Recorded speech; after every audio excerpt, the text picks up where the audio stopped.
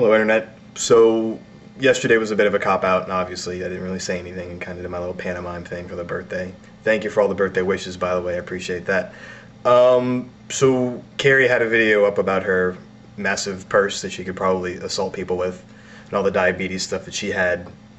Actually, just a bunch of everything that she had in there, too. But, and obviously, I don't have a man bag. I don't have a little, hip sack or anything like that to keep all my stuff in. So instead of doing that, I figured just go through what would generally be in my pockets during a given day. Some of it diabetes related, some of it isn't. Start with the good stuff. Insulin pen. You've all heard about all this stuff before.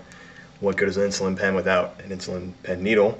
These are the minis, those small ones, so I can hit it in the stomach without a pinch. I can hit it in the shoulder, which also works pretty well. Also, what good would a geek be without a cell phone? Me and my BlackBerry, Curve, Verizon, you can hear me now, right? I'm addicted to this thing. It's pretty bad, actually, how often I'm checking my email or checking blog comments or checking Twitter or just, whatever. It's a sickness. I understand that, but I'm not going to change that anytime soon. iPod Touch. Yes, I am one of those people. I'm not sure if you can see that. Let's see if this will focus. You can't. Actually, I think you can a little bit.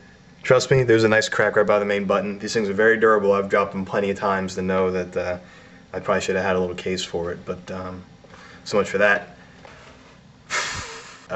What's we got here? Headphones. I'm not the most social butterfly when I'm out in public, so if I'm eating at a Subway or something, I usually just pop these things in so I don't have to listen to all the conversations from, business professionals talking about their mundane lives, just, whatever. I try to listen to just some loud, angry music. Most importantly, the wallet. There's really nothing too good in here. Got a credit card. It's probably over limit. Got a check card that doesn't have access to any money because I'm spending it too much. Got an ID. Got an appointment here for Dr. H. Got my endocrinologist appointment coming up soon. Should probably get that A1C worked on. The other thing I got here is a whole bunch of change.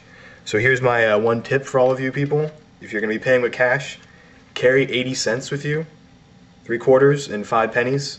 You can always make some kind of round number towards exact change. That way it'll make giving change back a lot easier. When I worked at Five Guys, it was a big pain in my butt to try and deal out change and giving back 93 cents or something ridiculous like that. So if you can give out exact change, it'll make the person on the register a lot happier. So that's my tip for you, Internet. Hopefully this wasn't as boring as I think it is as I'm standing here looking at a camera, looking around in my basement. I feel kind of dumb. Hopefully I'll be able to do this again if I can build a little bit of confidence, so we'll see.